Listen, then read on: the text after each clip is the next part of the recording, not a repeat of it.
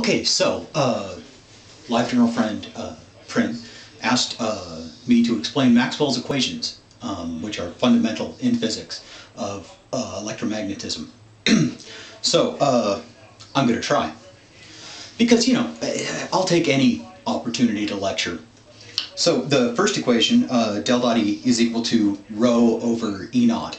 The spatial change in the electric field, so how the electric field is mapped, is equal to something we call the charge divided by the permittivity of free space, which is a fundamental constant. We'll get back to that in just a sec.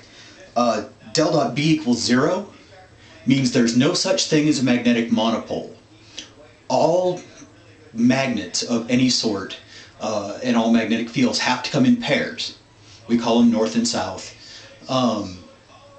They're not like charge. Charge can happen just all by itself. An electron has a charge, 1.6 times 10 to the minus 19th coulombs. But there's no such thing as a magnetic monopole. We haven't found one. Maxwell's equations can actually be solved with magnetic monopoles. It's just a lot harder. Del cross E is equal to dB dt, which means we can make an electric field by changing a magnetic field. And in fact, this is the way generators work, is you have a changing magnetic field which causes an electric field to occur, which causes current to occur, because those charges all move and the electric field changes and pushes the charges around, as is stated here.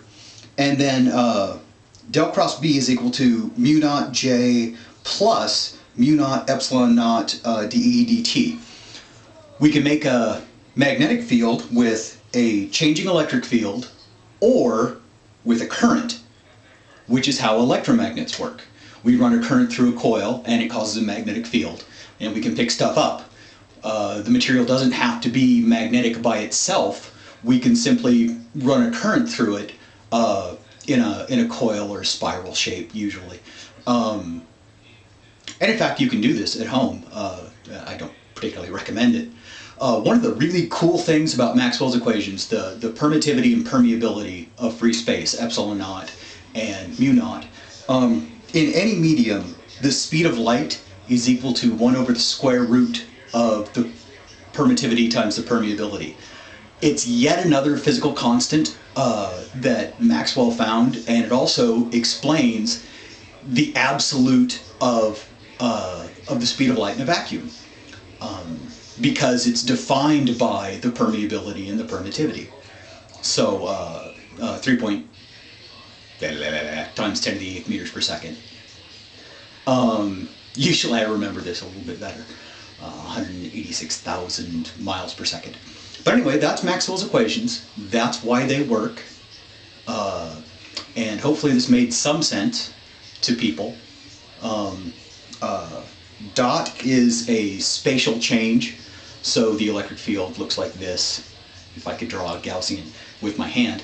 And cross is what we call the curl. And so the direction of the new electric field is orthogonal to the way the magnetic field goes.